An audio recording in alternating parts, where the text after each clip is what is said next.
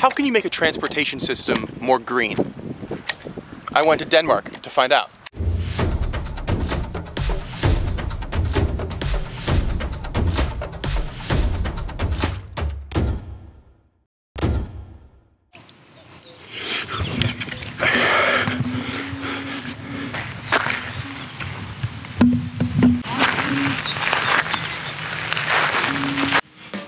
The government of Denmark has announced a sort of informal commitment to reaching carbon neutrality by 2050.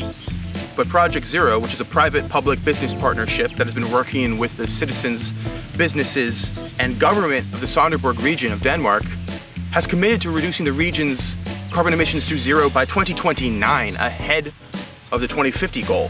And they're over halfway there, and it looks like they're going to hit their goal of zero carbon emissions by 2029. How are they doing it? Well, they're attacking the issue from multiple angles, but one of the most important and hardest areas to reduce energy and carbon emissions in is the transportation sector due to the heavy reliance on fossil fuel-based gasoline. Despite that though, ProjectZero and the surrounding community have seen a reduction in both energy consumption and carbon emissions. So how do they do it? Well, one is with the rise of electric vehicles.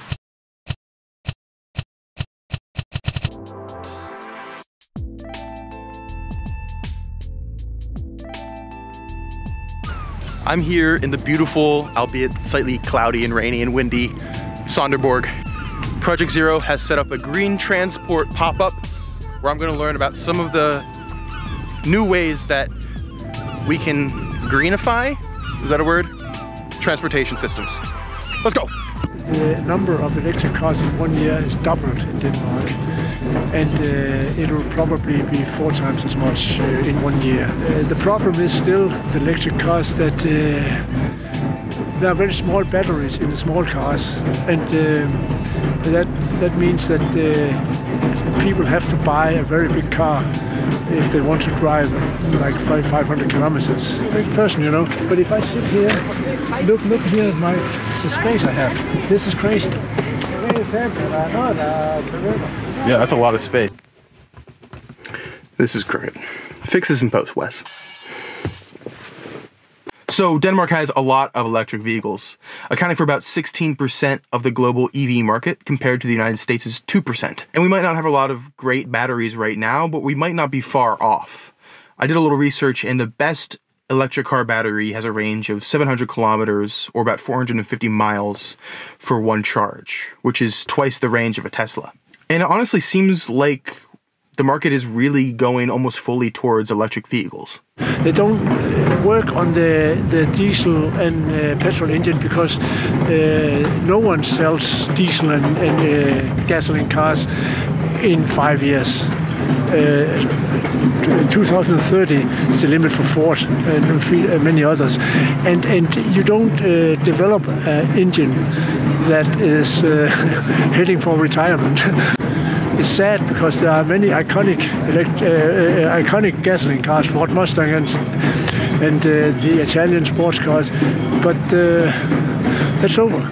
The limit he's talking about is a proposed ban by the EU on the sale of new gas and diesel-fueled cars by the year 2035, aimed at speeding up the transition to electric vehicles. And while the United States doesn't have anything similar to this, it seems unlikely to me and some of the people I've talked to that this won't have any effect on the American car market at all. But he talks about these old classic cars that might go away because of the ban. But maybe they don't have to. I spoke to somebody who renovated an old VW to run on electricity, the first retrofitted electric car street legal in Denmark. I'm here in an old Volkswagen that's been converted to an electric vehicle, and I'm with the owner. Do you want to tell me a little bit about the process, why you did it, your inspiration? Yeah, so the idea actually started quite some time ago. It turned out that rebuilding classic cars is quite a good or big thing in foreign countries, especially in the US. And I thought, oh, yeah, I have to do that too. Yeah. But I was also aware that I needed some help. I found a company in Germany, only a couple of 100 kilometers away. And I contacted them if they would be interested.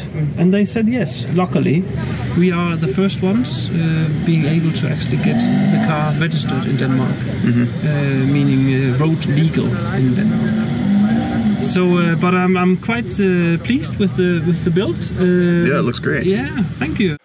I was honestly a little surprised by how certain it is that electric vehicles will be replacing gas vehicles very shortly. He's not the only one who's told me that. A number of people have echoed the same sentiment. But electric vehicles aren't the only way of getting around. What about public transit, like buses, where they haul more weight, so right now with the current battery technology, it's not as feasible to use electric vehicles? Well, here in Sonderborg, they use something called biogas, which is not gasoline, as we call it in America, but instead a natural gas alternative that is sustainably produced by incinerating trash.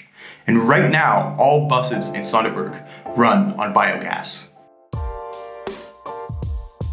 In 2017, Sonderborg changed from diesel to biogas. It saved them about 2,600 ton CO2 a year. So now there are all buses on biogas, 44 buses. And other communities in South Denmark, some of them are going to transition to electricity. Right, so biogas isn't really the ideal solution, but it's the best and most carbon neutral solution right now with the current technologies we have. And it seems like the idea is to replace biogas buses with electric vehicles once that becomes feasible. If we talk about green mobility as the whole subject, then we don't just talk about buses, we also just talk about bicycles. Why, thank you, Johan, for that perfect transition.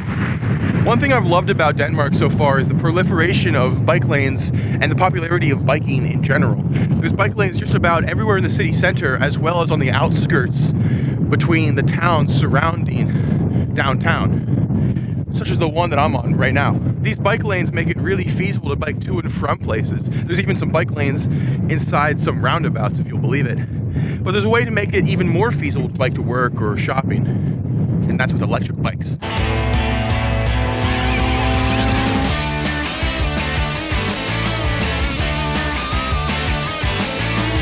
Biking in Denmark seems to be a big thing. Yeah. How do you think that plays a role in accepting electric bikes? I think it's a big deal. It's a bit slow.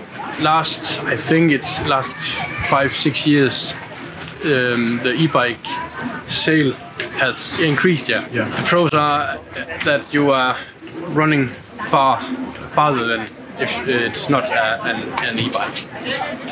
It's more fun. What are the downsides? The prices. The prices is definitely a downside. How much more expensive would you say an e-bike is than a... 10,000 plus more you have to pay. I think that in about 10 years there's no more non-e-bikes. All bikes would be e-bikes in 5-10 years. A non-e-bike, it's 100% green. Yeah. So the e-bike is less green than a non-e-bike, but if you have an e-bike and you have a car, you take the e-bike for a short distance. Right. If it's a non-e-bike, you might take the car. So maybe compared to a normal bike, it's less green, but compared to a car, it's more green. Yeah. Yeah, so I have an electric bike. I bike to and from work just about every single day, which is about 8 kilometers or 4.5 miles. It's super easy, to be honest. It takes about 20 minutes, and I barely break a sweat because of my electric bike. It makes it very feasible to bike to and from places pretty quickly. If I didn't have an electric bike, I don't know if I would. So that's what's exciting about them to me. It really opens up a door of possibilities of places you would otherwise try to drive to. You could just bike to and get some exercise in and really help the environment at the same time. So I love my electric bike. I would recommend it to anybody. I just think it's pretty interesting the way all of these parts play together to create a pretty sustainable infrastructure for transportation here in Sonderborg.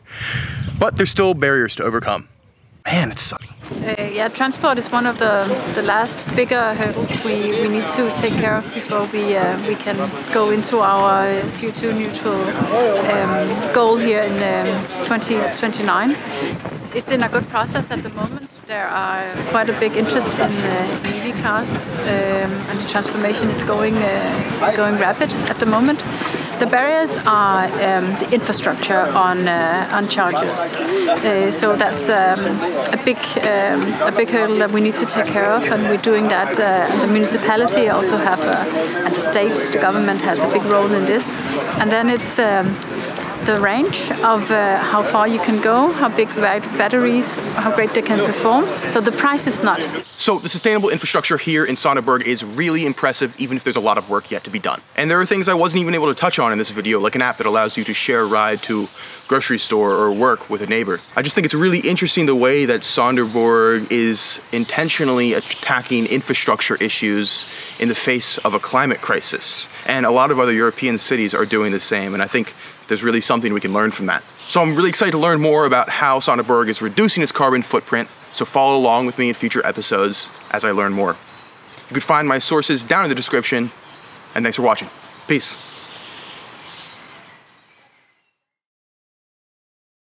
I even biked to a nearby town that was about, I